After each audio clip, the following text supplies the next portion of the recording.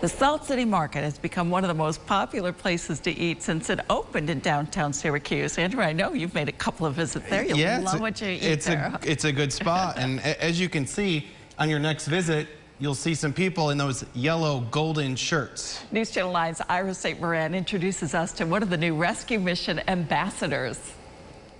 As an ambassador, Keith Chandler makes his rounds in and out of Salt City Market. Yeah, I'll greet the people as they come in. I'll give them directions if they should need something where the bathroom is, certain vendors are. And I try to keep trouble down. You know, at least I'll make security aware of any trouble I see. Ambassadors wearing these gold T-shirts are meant to stand out.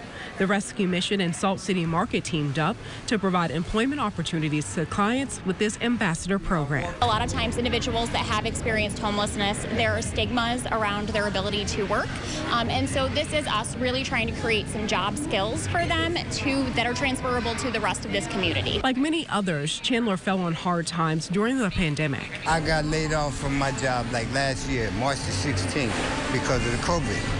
And I hadn't been able to find any work for quite a while. That's all changed with this program, which has given him independence, self-sufficiency. The Rescue Mission is less than a mile away. The Ambassador program was created to have an impact. It is about lowering the threshold to entry maybe into the workforce. So it is about opportunity. But it's really also, I think it's really important to keep that twinned with people are bringing a certain expertise, a hard-won knowledge about human nature, how to work with different people from many different backgrounds. So if you're at the market and have a question, ambassadors are here for you.